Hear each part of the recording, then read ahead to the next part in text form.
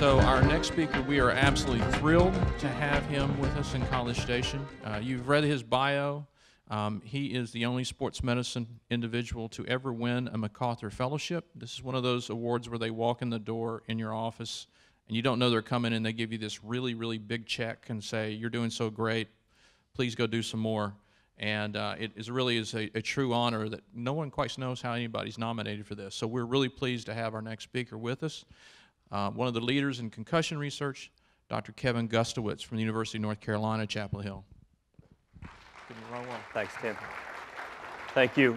It's a pleasure to be here in College Station, and I want to thank Tim and the Huffines Institute for this honor. So sport concussion, it's all over the news. It's rare to pick up a newspaper, watch ESPN, watch the nightly news in a given week without hearing something about this topic of sport concussion. I've been very fortunate at the University of North Carolina at Chapel Hill to be studying this for the past 20 years, and I think we're helping to advance the science on this topic. So the word concuss simply means to shake violently, and as you can see here, in one plane, the head being impacted and the brain shaking violently within the cranial cavity. And when this occurs, we see about 86 to 100 billion neurons that the human brain, the adult human brain, houses, will do something like this. It distorts upon impact, it stretches, and the axon that sits in the center there can swell. And if it swells and is not treated properly, managed properly, it can in fact disintegrate, and we lose that pathway. Many athletes will say, well, I've got 86 billion of these, plenty more to go around, I'm going to continue to sort of fight through this. The work that we conduct is really around trying to prevent this sort of disintegration of a series of neurons and to try to better manage this injury, but you can see the axon sort of disintegrating there. About upwards of 4 million sport-related concussions occur annually. This is an estimate from the CDC, and I'll tell you, and I'm going to talk more about this toward the end of my talk, there are no more concussions occurring on our playing fields today than there was 15 or 20 years ago. Despite the fact that we hear so much about it, and there's this concern, increased concern about this, there are no more concussions occurring today than there was 15 or 20 years ago. The good news is that we know more about it. The media has done a pretty good job of helping to educate. There are 50 states all 50 states now have a concussion law that emphasizes the importance of education around concussion and the diagnosis management of it. So they're showing up more often in emergency departments to be evaluated, which would suggest that there are more occurring, but there in fact are not. This is a topic that's been all over the news, as I've already said. It actually made this list of the 10 ideas that changed the world in 2012. A friend of mine sent me this, and this was the first idea that changed the world in 2012. And I was like, why is he sending me this? This is about the U.S. drone system. But I had to only flip down to the fourth item, the fourth idea, and it was that this one with football players beware, concussions can be deadly. And so just to show you to sort of put it in perspective, the level of which this topic has reached. Very common to see headlines, as I've already mentioned, such as these. Note that there are an awful lot of positive things occurring around this topic of sport concussion that oftentimes don't make headlines because negative headlines sell newspapers. That's sort of the industry. And so you'll oftentimes will read these. Everybody has an opinion on this. President Obama weighed in this 2 days before the Super Bowl last year, and as you can read there, said that if he had sons that he'd have to think long and hard before allowing them to play football. Tony Baselli, who had a long career with the Jacksonville Jaguars, had an interesting comeback to President Obama saying that he does have 2 sons, both who have played football, and that he'd have to think long and hard before he'd allow them to get involved in politics. So that was Tony's response to this. One of the challenges is that we can't see this injury. It's been described as a hidden injury. There are new technologies that are available, diffusion tensor imaging, which looks at the white matter tracks and the connectivity of white matter tracks. This is an evolving modality that we're really hoping might be able to help us see this injury on imaging. So to date, it's called a functional, we describe it as a functional injury, one that we have to measure the symptomatology, the cognitive function, the array of symptoms that accompany this injury, and balance, changes with balance, which is an area that we do a lot of work in. I hope that these technologies will at some point allow us to look at this and to use the DTI, diffusion tensor imaging, and susceptibility weighted imaging as a way to evaluate this. So what is all this news? What is all the concern and in some cases the paranoia that's been created around this topic mean for this population, these young kids who love to play sport? And I have 3 boys and a daughter. All 3 boys have played the sport of football, ice hockey, these contact sports. Soccer, there's even a lot of concern around the sport of soccer today and the risks of concussion and the long-term effects with repetitive heading of a soccer ball. This is why Jason Mihalik, my colleague here who coaches youth hockey, it's why Jason, much like myself, I coach youth football. We leave our lab many afternoons and head out to the practice fields to try to help improve safety in sport and try to help coaches think about how to better teach techniques and remove the head, if you will, from the game and minimize the number of head contacts, but keep kids physically active. Why do I think this is so important? Well, if you go back to 1996 when the Surgeon General put out his report on physical activity and health, in 1996 we were sort of at the peak of the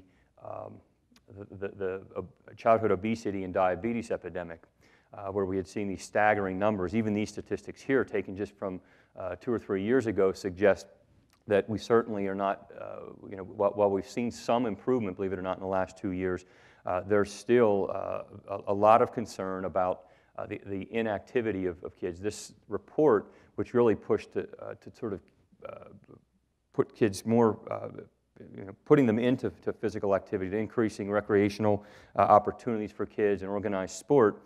One of the concerns with this was the increased risk for injury, and how do we manage that injury risk to try to keep kids physically active and promoting physical activity while keeping in check and balance this risk of injury. And so this is one of the areas that our center at UNC has really focused on, not just looking at managing concussion, preventing concussion, but also looking at musculoskeletal injury. We have colleagues that are working in this area as well. This is a piece that Steve Marshall and I published back in 2003, where the sort of take-home message highlighted here in red was really that the athletic training, sports medicine community really needed to shoulder the burden of trying to increase physical activity and really focus more on the prevention side of the concussion equation. And for many years, we've been focusing on developing tools to assess concussion, and we've validated and put in the hands of clinicians. But there's been little done in the area of prevention on the left side of the concussion equation. So that's what I want to sort of talk about. I want to just say why I think this is so important, that we not just pull kids from physical activity and we're going to see those numbers climbing again. But I love this quote from Kent Farley from the U.S. Sports Academy that really talks about sport being so important for teaching the sort of values of practice and personal development, and how through sport we learn how important practice is and how we can work on correcting errors. And probably no better depiction of this than this. I love this picture of a youth hockey player, fall, get up, fall, get up, fall, get up, and learning how to recover from our mistakes. I want to just say that I am concerned about concussion, so I don't want to make it sound like we have to go and just keep kids in this activity. It's about prevention. Our group published 2 very important papers back in 2005 and 2007 that looked at the increased risk of depression in former NFL players once they had sustained 3 or more concussions during their playing career, and likewise the increased risk of developing mild cognitive impairment at a relatively younger age, average age of 55, in former players with a history of 3 or more concussions in their playing career, professional playing career. And so we really have looked at this and what the long-term concerns are with regard to sport concussion and repetitive concussion. A paper that we have in review right now, though, I think will help to advance the science in this area a bit further.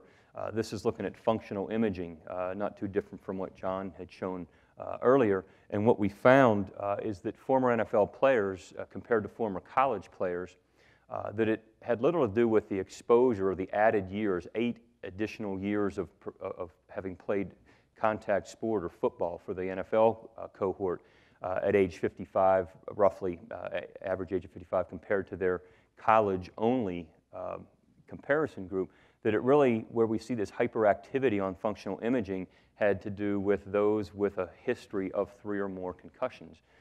So it had little to do, as you can see, with those that played for 8 additional years. And so the added exposure, I'm not convinced, is what contributes, and so these subconcussive impacts is what contributes ultimately to these changes. So I'm going to take the last part of my talk here, and I'm going to get up on my soapbox and say a few things that I think are important to recognize on this topic. Look at the number of peer-reviewed publications on this topic just since 2010 relative to the 5 decades combined, leading up to 2010. There's been a tremendous amount of research on this, but what you won't see that show up in this bar graph here from 2010 on, or even 2000 on, there are no studies that really say that there's a specific age by which we should prevent a kid from playing a contact sport.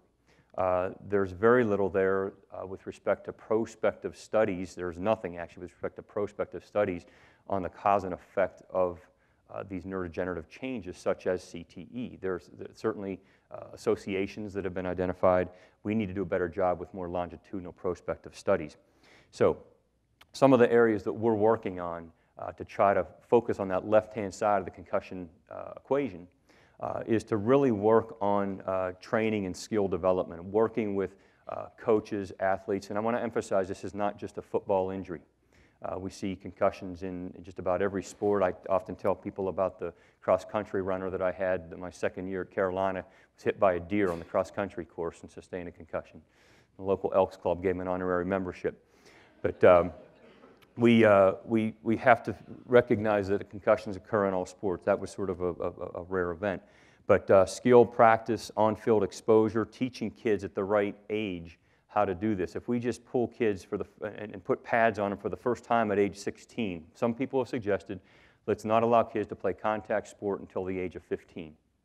My fear is that if for the first time you put a kid in pads, be it football, hockey, lacrosse pads, at that age, I fear we're going to see more catastrophic injuries because the kids aren't going to know how to protect themselves. It's really at about age 11 to 13, if you get in the motor learning literature, where skill development is a critical window, about 10 to 13, critical window for skill development to learn how to protect yourself. So it's about that. It's about changing the culture. We also need to place more emphasis on cervical neck strengthening. We believe this is one of the reasons why women are more susceptible to concussion than men. When we compare it in sports where the rules are similar, such as soccer, there is a higher incidence of concussion in women's soccer compared to men's soccer, and we think it has to do with, in general, neck musculature. And just to sort of depict this, if you take a blow to the center, to the front of the head, in the absence of the neck muscles contracting, that small red dot represents the center of mass of the head, and you have this large acceleration window. If we change this up and allow the neck muscles to contract, as represented here by the yellow line, we shift the center of mass down more toward the torso. In doing this, we increase the effective mass by about 67% of the neck and the head, and we reduce or shrink that acceleration window as shown here in the dotted line. So we need more emphasis on this, and I think it has more to do with the ability to quickly contract the neck musculature than it does global neck strength. And we have a study that just came out about 4 or 5 months ago showing this finding. And then finally, putting accelerometers. The technologies that are out there today are far exceed what we had even just 5 years ago. So we put accelerometers in the helmets of our youth hockey players and our football players. We have small chips, accelerometers we can put behind the the ear to measure the number of impacts, the location of impacts, and the magnitude of those impacts. And we're beginning to teach athletes how to not use their head, how to tackle properly, how not to lead inappropriately with the head. And so we're teaching safer sport from inside the helmet. So to wrap this up, what we think we know, teaching proper technique and fundamentals at the appropriate age will lead to improved safety. Athletes are safer when coaches, parents, and athletes understand the effective concussion recognition and response. Unnecessary contact in youth sports should be limited, and I think many of the youth leagues are beginning to do this. Pop Warner Football, USA Football have limits on the number of hours of contact per week, but they're still allowing those techniques to be taught, and so there is still tackling and blocking, and in youth hockey, teaching how to check appropriately is really important if we're going to try to teach the kids how to prevent these injuries later on. And what we don't know, concussion thresholds and why they vary from person to person. I tell people that concussions are like snowflakes. There are no two alike, and it's really difficult to say that an impact of 100 Gs is what's going to cause a concussion, because it might be 100 Gs for one person and it might be 65 Gs for the next person. So we're still trying to advance the science around this. As I've already said, if playing contact sports for any number of years, we don't know how many years or how many impacts or how many concussions leads to CTE. We need more evidence to better answer this question. And a specific age at which kids are safer to begin playing, as I've already said, needs to still be further studied. Great study published a few years ago that talked about whether or not the pendulum has swung too far. And I love this line that Dr. Duhane talks about. She says that parents and kids get terrified over the diagnosis of a simple concussion, but historically most kids with concussions do fine. And then she goes on to say that our species wouldn't have survived if we didn't. And so there's been a bit of sort of the topic's been sensationalized in many ways. The pendulum has perhaps swung too far in the direction of concussion phobia, and that we need to think about labeling this as a spectrum. Concussion is not just a single entity, and we should think about it as a spectrum and not something such as it's diabetes, you have it or you don't. This is along a spectrum. So this is our situation room. We don't help the U.S. government and the military better understand who has drones out there, but we have a situation room in our lab right here where we're constantly breaking down film, trying to identify better ways to keep kids safe on the field. So back to in conclusion, the legitimate concern versus paranoia, I think it's a little bit of both. I think that we need to find ways to make sports safer. We do this by identifying predispositions to sport injuries and chronic neurological impairment. We need to teach kids how to modify their behavior, and there are great opportunities to do this through advanced technologies, which is why I think innovative science can, in fact, be a game changer in this topic. And I have to credit my team. We have an amazing team in Chapel Hill, and if you're ever in the neighborhood, please stop by to visit us. Thank you.